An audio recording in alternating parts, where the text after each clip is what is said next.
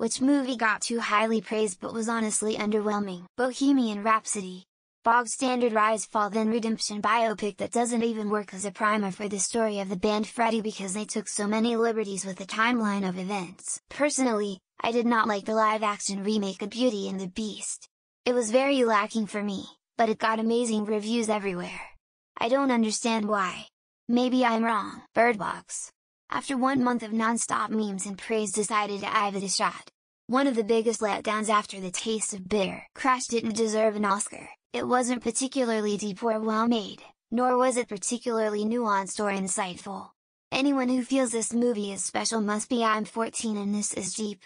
It was standard Oscar bait, and it sadly worked.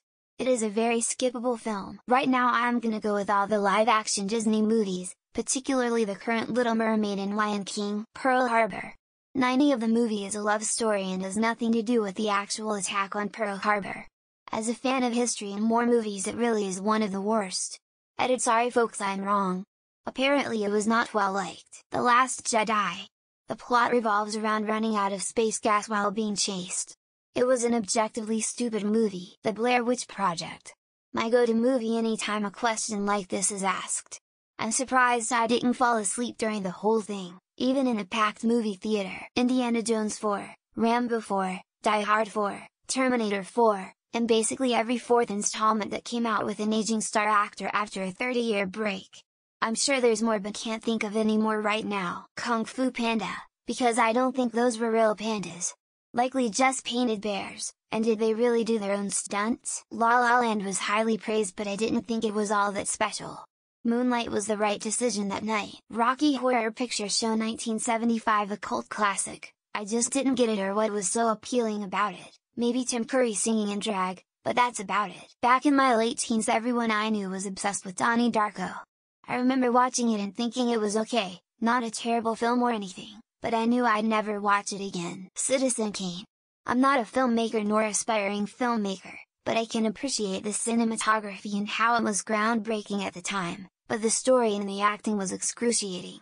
I really struggled to finish it. People might disagree but I don't think Birdman was particularly good. I liked the next film by the same director, The Revenant, better, though I don't think it would have been as good without the incredible cinematography because the story itself was kinda lackluster. When the Star Wars sequels came out, critics were afraid to say anything bad about Disney.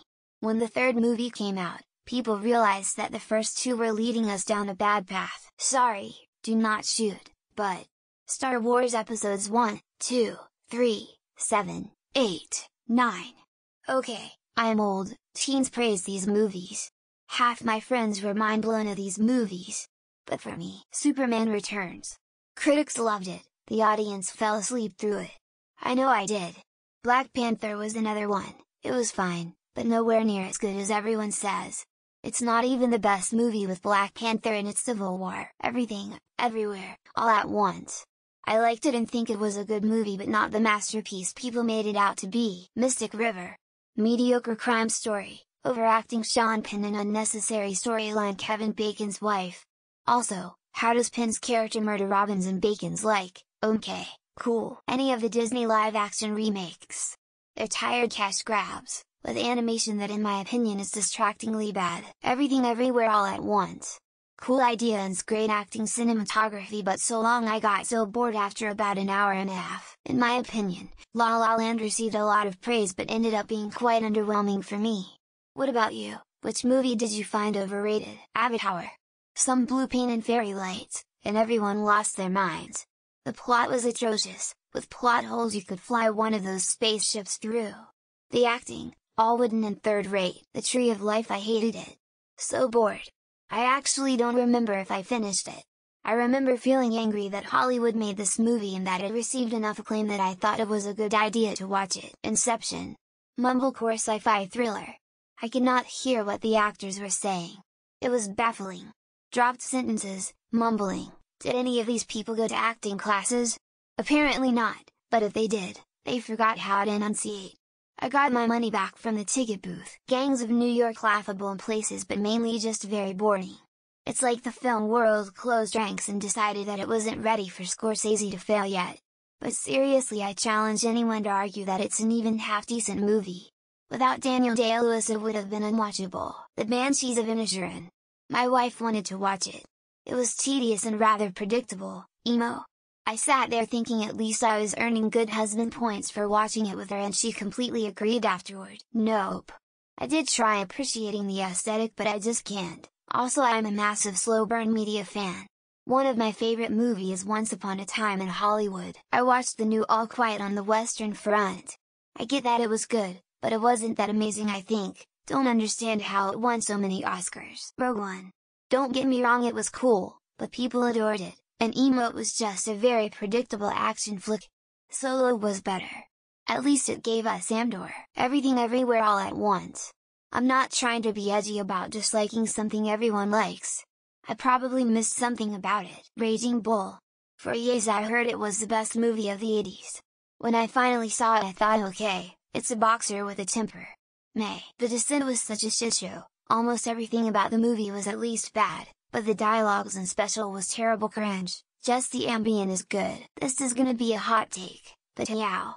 With the amount of hype it got at the Oscars and online, I expected to be totally captivated.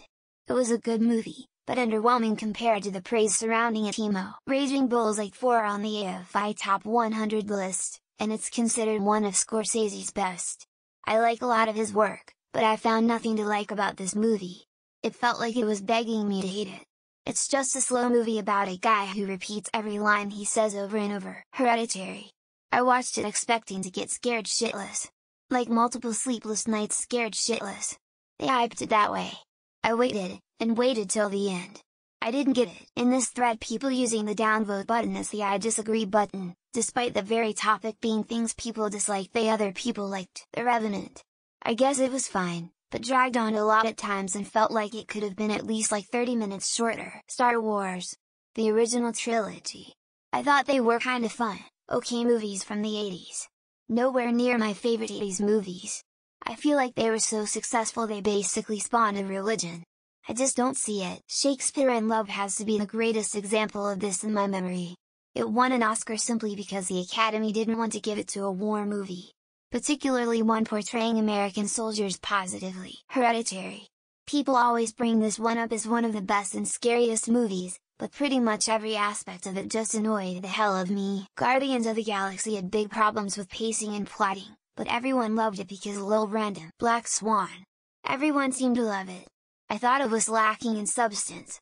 Nobody seems to care much about it now, though. I know I'm gonna downvote it to oblivion, but Everything Everywhere All at Once. I didn't feel anything for the characters, the editing was ridiculously choppy and felt like it was made for the TikTok generation. Apparently there was humor, but I must have completely missed it. Overall, a huge disappointment.